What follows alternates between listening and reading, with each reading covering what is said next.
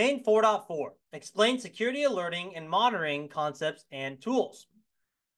So for our Domain 4.4 objectives, we're going to go over monitoring computing resources, how we do that. We're going to go over the different activities that are involved in actual monitoring and alerting. And then we're going to go over the different tools. So we're going to go over the different tools that we have available to do our monitoring and our alerting of if we're in compliance, if there's potential vulnerabilities. Talk about compliance, we're definitely going to hit on SCAP to go over how we can use that automation protocol to harden our devices to DISA STIGs and standards. Okay, so monitoring computing resources. So monitoring computing resources is crucial for maintaining security and operational efficiency.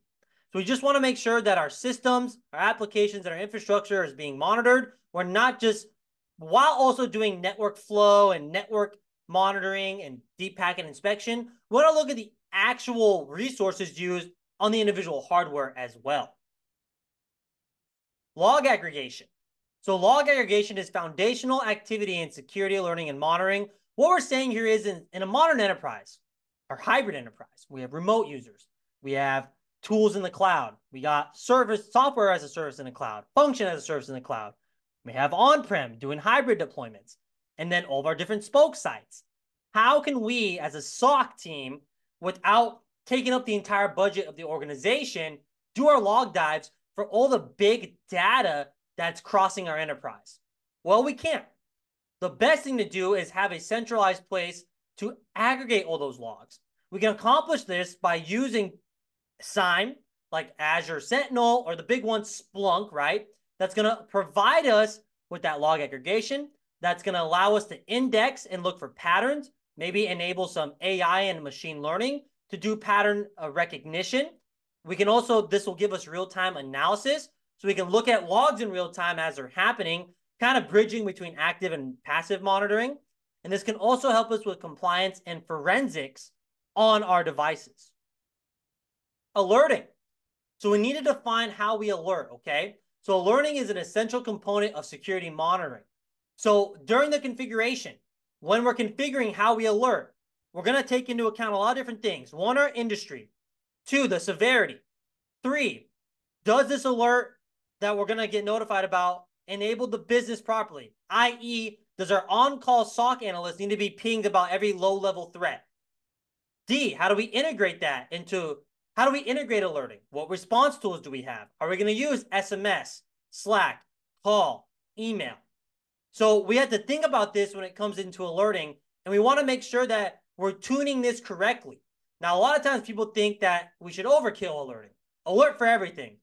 Well, there's a human aspect to this, right? We have to remember that if we're getting alerts for everything, we may miss the important stuff. If we're getting alerts for every low-level security threat, we may miss the high security threat somewhere in the noise, okay? So scanning. So scanning is the proactive examination of systems, networks, and applications to identify vulnerabilities, misconfigurations, or compliance deviations. So we want to make sure our scanning activities include vulnerability scanning and detection, compliance checks, making sure that we have auditors come through and make sure we're compliant, and also our patch management systems. Something that I think gets hit on almost every domain is patch management, right? Reporting. So how do we report effectively? So we want to do performance metrics, trend analysis, and incident documentation. So with reporting, this involves the creation and distribution of comprehensive reports that provide insights into security posture and operational status of our IT environments.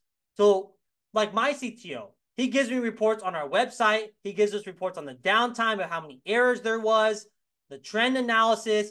We've had users at this time. These are our peak hours. And if there's ever an incident, do we have the documentation? And is it sent out to the correct stakeholders? Archiving. So are we doing archiving correctly? So that's the process of storing historical data in a secure and organized manner. So this is going to get into data retention and compliance, right? What does the business say our data retention policy is? What's our guidelines for it? What is it? How does it go over logging, right? Because we're doing monitoring, whether it's passive or active, we're looking at logs or real time. How do we archive those logs? if that log was part of an incident response, maybe that's more, maybe we define that different and we archive it different than logs that are just benign, right? That are all just true negatives. And then we go over, do we back up our archives? If we have some legal and regulatory requirements, that's going to affect how we do archiving and how we back that up, how we recover it. Do we apply encryption? So alert response and remediation / validation. So alert response and remediation / validation are critical activities in the incident response process, involving the assessment, containment, and resolution of security alerts.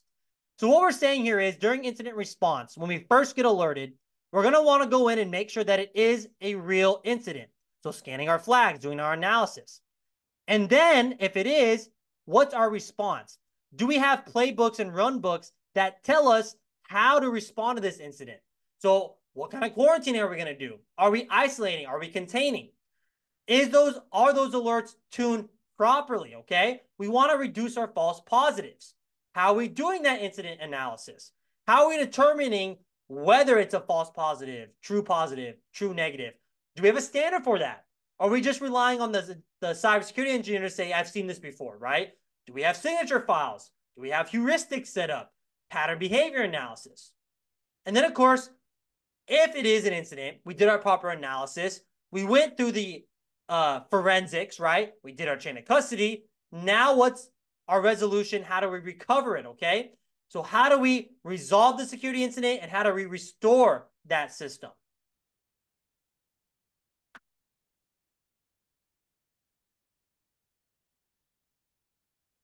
All right, guys, let's go ahead and do our quiz. Let me bring it up.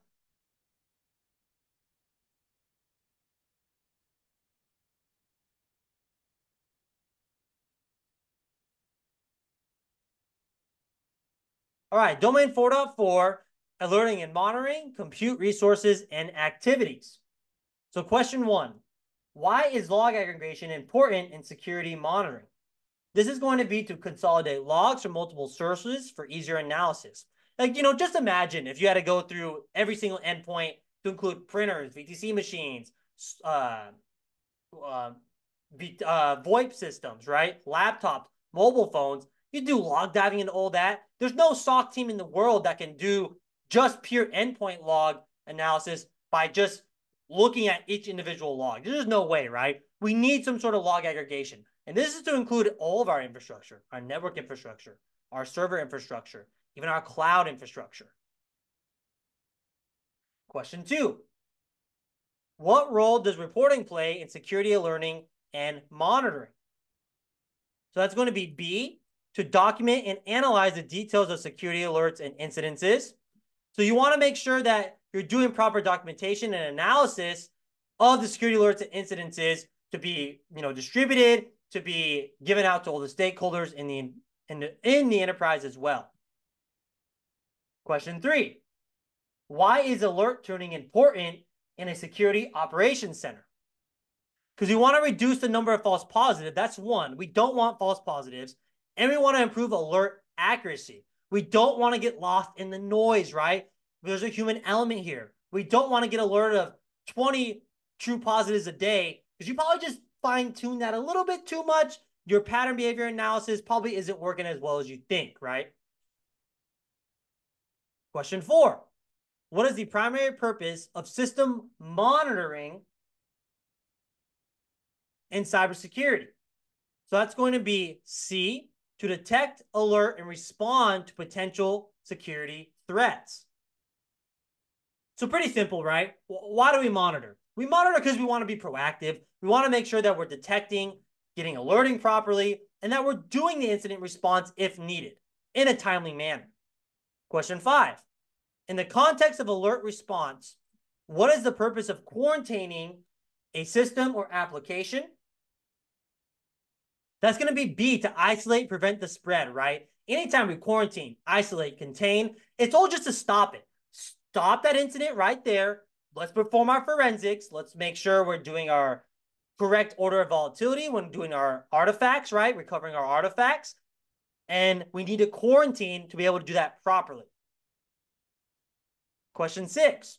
What is the primary objective of setting up alerting mechanisms in cybersecurity? That's going to be B, to generate notifications for potential security incidences.